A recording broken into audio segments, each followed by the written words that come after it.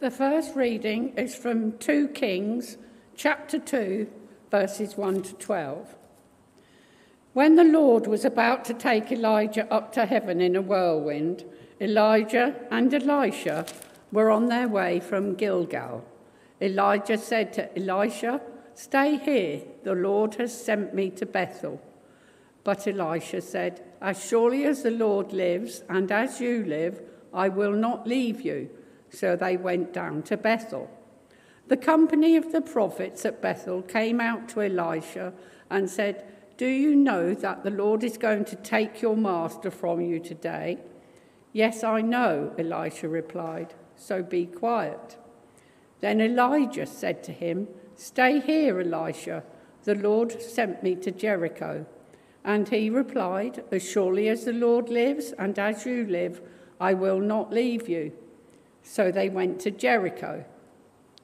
The company of the prophets at Jericho went up to Elisha and asked him, "Do you know that the Lord is going to take your master from you today?"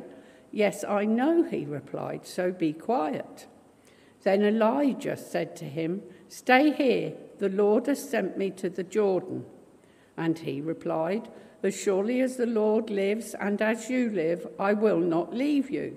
So the two of them walked on. 50 men from the company of prophets went and stood at a distance, facing the place where Elijah and Elisha had stopped at the Jordan. Elijah took his cloak, rolled it up, and struck the water with it. The water divided to the right and to the left, and the two of them crossed over on dry ground.